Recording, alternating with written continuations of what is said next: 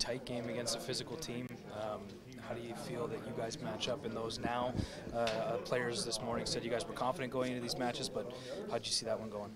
Well, I think from the start of the year, we understood the importance of the San Jose, Anaheim, LA, in Dixon, Arizona, they've had our number.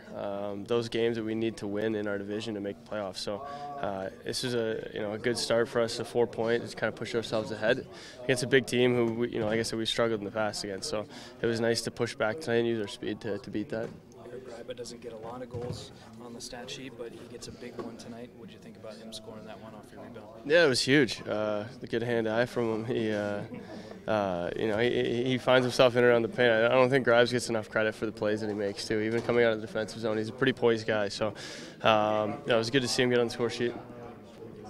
You guys seem to be eliminating a lot of these rough streaks against certain teams. There was one against the Kings that you guys just eliminated tonight. Just how nice it to check those off and not have to talk about it anymore, basically. Yeah, I mean, we think we're a good team here. I think you talk about streaks, that's all stuff in the past. A new team, new rink, like I had mentioned before. And, we're confident coming into these games that we're the better team and we need to win. So, it was a big win tonight. You enjoy this one for a little bit here and get back, and we got another 4-point game here on Saturday. Did you put your finger on when that belief kind of started? Because Patrick talked about that this morning.